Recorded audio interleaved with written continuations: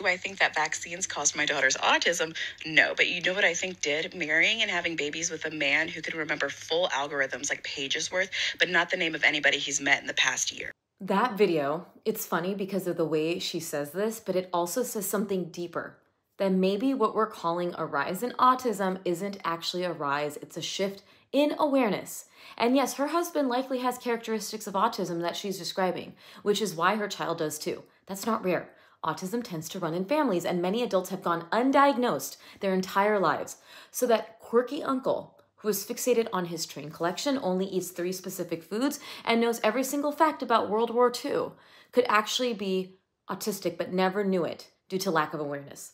According to the CDC's Autism and Developmental Disabilities Monitoring Network's 2022 data, 1 in 31 children aged 8 were identified with autism. To give you context, in 2018, the rate was 1 in 44, in 2020 was 1 in 36. Now in 2022, it's 1 in 31.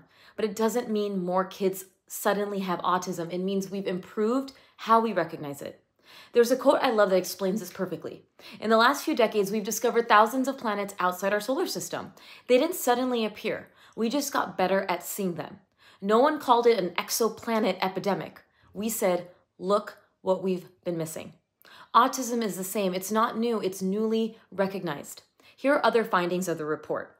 Rates varied by state. In California, autism was identified in 1 in 19 children in some regions. In Laredo, Texas, it was 1 in 103. But that doesn't mean there's something in the water in California. It means states like California have better screening, services, and specialists, so families are more likely to seek and receive a diagnosis. In contrast, lower rates may reflect missed cases, stigma, or less access to diagnoses. This growing awareness and destigmatization is happening on both sides. Parents are more aware of the signs and feel empowered to seek answers and advocate, and clinicians are more prepared and more willing to make the diagnosis so that children can get early intervention. This is progress, and when we shift the conversation from fear to understanding, more kids get seen, supported, and celebrated for who they are.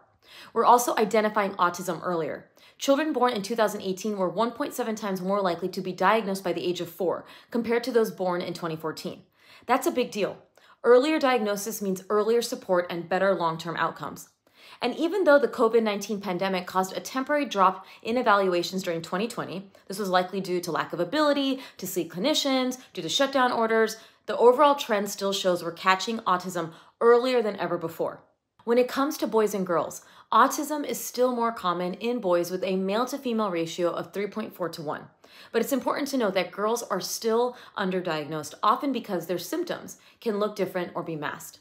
Now, here's what really was interesting to me. For the first time, Asian, Black, Hispanic, Native American, and multiracial children had higher autism prevalence than white children.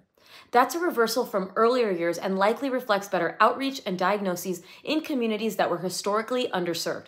However, children of color, especially Black and Native American children, were more likely to also have an intellectual disability when diagnosed.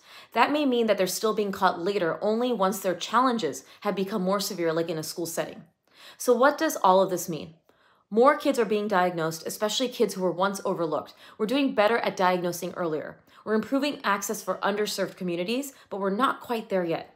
Higher rates in some states likely reflects better systems, less stigma for parents seeking evaluations, and more awareness of signs, not necessarily something in that state.